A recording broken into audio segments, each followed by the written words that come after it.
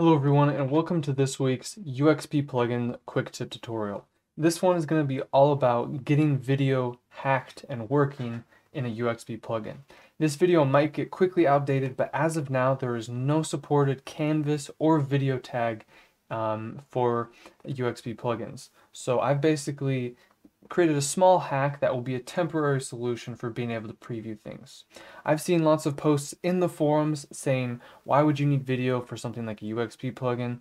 Well, of course you would want video for previewing things inside of your UXP plugin for those people who said that. Today I'm going to be showing you this super quick, super simple hack in order to get video working for your UXP plugin.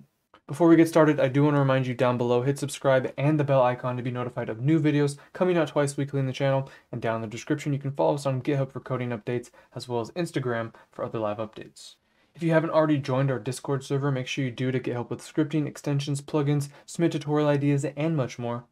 And if you'd like to help support us on YouTube, you can do so in the description by becoming a member or supporter, which helps us out financially as well as gives you cool perks and access to things. You can also check out the links to AE Scripts, Gumroad, and Adobe Exchange to see some other cool stuff I make.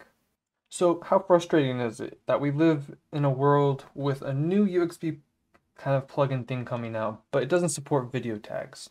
Obviously, very silly. But the workaround is going to be to do the way video used to be done, and that is playing individual frames. There are limitations to how well we can play stuff back. So two things to keep in mind is that you're going to want to keep things at a lower frame rate. Honestly, 24 is probably pushing it in some cases. And then you also want things to be very compressed and in a small format so we can play them back as quickly and smoothly as possible. To illustrate this example, I basically have a setup similar to a CEP extension where we have all of our HTML and JS files, and then we have a packs folder. In this case, we have 5 presets. These presets are simply exported image sequences of some video. These videos were all at different frame rates just to illustrate how 60 FPS versus 25, etc. might behave. And because in UXP plugins, images are supported, the idea is to simply take an image tag and refresh it every so often.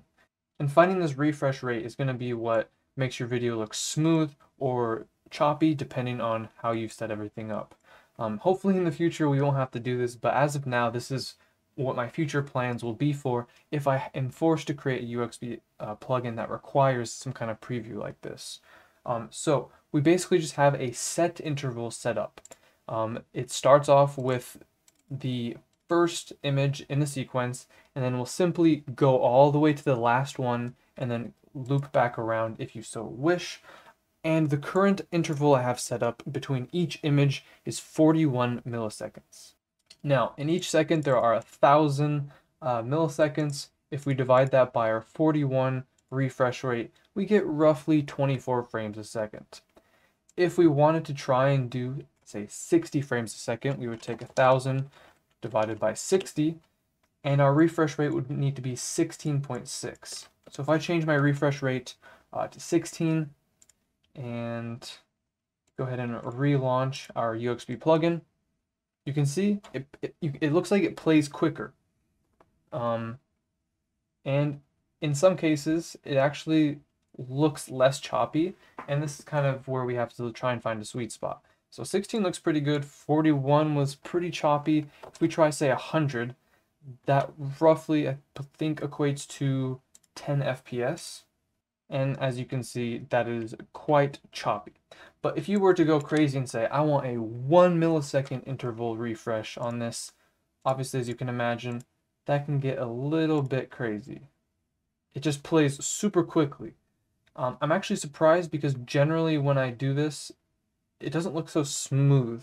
So maybe because I'm doing it so quickly, it just plays it quickly and is able to play it smoothly.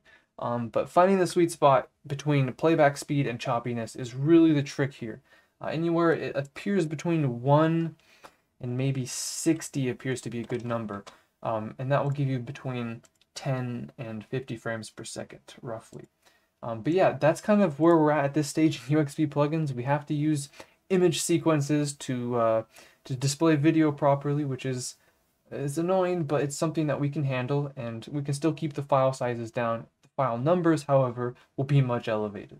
So just to reiterate, all we're doing is using a set interval, a built-in JavaScript thing, to basically increment down to each next image every n milliseconds. But that's going to do it for this video, guys. I hope you enjoyed. If you did, hit the thumbs up button. Make sure you subscribe down below for new videos coming out twice a week in the channel. And of course, if you have any other solutions for video and UXP plugins, let us know down in the comments as well.